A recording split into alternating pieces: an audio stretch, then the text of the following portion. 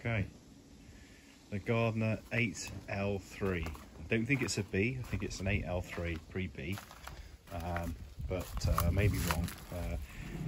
This is the crankcase of a mighty marine engine, or loco engine.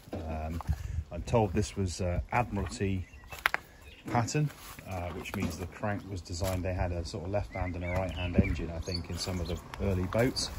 And I know they use these in some of the early sort of patrol boats. However, as the war progressed, I think they put more powerful engines in, like equivalent of Meteors or Merlins or whatever in them. This is about a 200 odd horsepower, but at about 1000 RPM.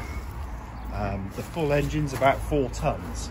I think this weighs a good ton, and I've got a drive shaft for it as well in the garage, with a big pulley on the end of it. But the you can see it's all been wrapped in wax rag, so hopefully some of those surfaces are okay. But the reality is that crank may need to be reground, but until you take it all apart, who knows. I bought it hoping that one day I'd be able to trace the heads for it. I did finally find where the heads were left, which was a place up in Liverpool, but they'd been scrapped. They were frost damaged, so alas, I put a few feelers out to see if I could get any barrels and heads, but to no avail really.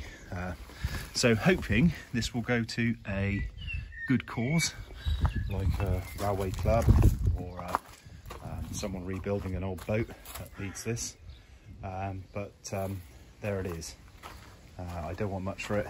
It owes me a few £100, and obviously I spent quite a lot of money getting it high-abbed over here, but you know, I'm more interested in it going to the right person before I have to have it moved. Obviously I wouldn't scrap it, but you know, it would be sad to see it go to a non-Gardner use, because it could, you know, could potentially be upcycled into something else, I guess.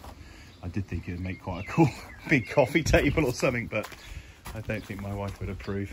And the weight of it, you really would need it in an industrial warehouse to take the weight, not a domestic house.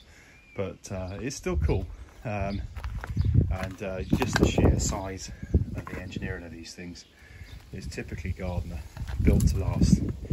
Absolutely categorically built to last. Lovely bit of kit.